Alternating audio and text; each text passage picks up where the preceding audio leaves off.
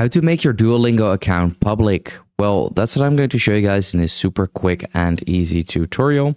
So if this video has helped you out, please let me know in the comments or simply just leave a like so I actually know that this video has helped you out.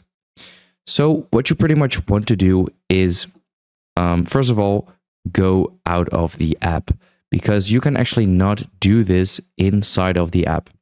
Instead, what you need to do is go to your browser, then search for Duolingo.com. This will bring you over to the website. Here you have two options, so you can click on Get Started or I already have an account.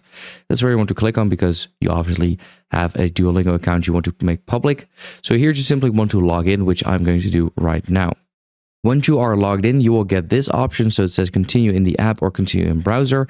You want to continue in browser because, like I said, this is impossible to do inside of the app. What you then want to do is go to the bottom right corner where you can pretty much click on your profile. Once here on your profile, you want to go to the settings icon in the top right corner. Once you are here, what you want to do is then go to privacy settings. And here we can see make my profile public. I already had this turned on, but yeah, if you, for example, had this turned off, then your account was private.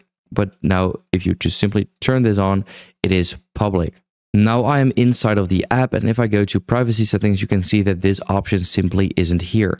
So yeah, you need to do this in the browser or else this will not work. So that's how to make your Duolingo account public.